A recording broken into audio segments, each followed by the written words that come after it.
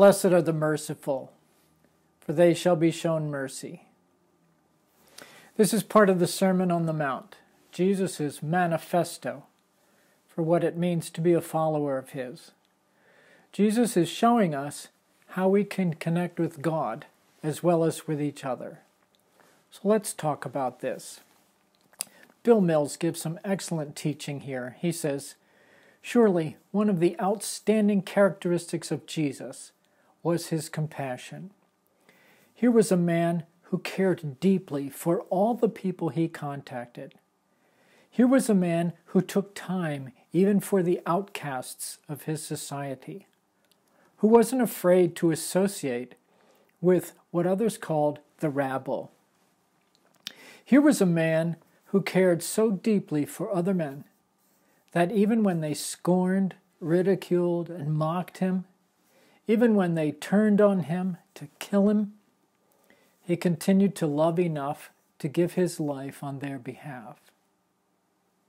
As we hunger and thirst for Christ's life, and as we are satisfied with his life inside of us, we too will be able to show that kind of compassion towards others. We love because he first loved us. Because we have received mercy from God, we are able to show mercy to others. It's not that we are naturally such good and forgiving people. In fact, just the opposite is true. But as we become aware of the great debt that has been forgiven us, it becomes much harder to hold our small transgressions against one another. God did not reward us according to our sins. Therefore, we determine that we will not reward others according to their sins against us.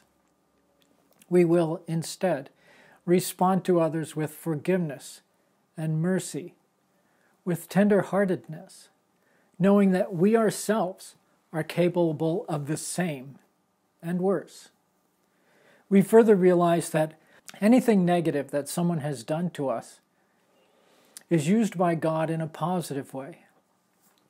We no longer hold the bitter experiences against others because God made the difference in our lives.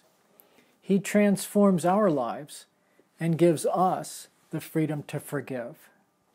You see, mercy is those who temper their own anger, offense, hurt, and even dignity to show compassion and grace to the offender.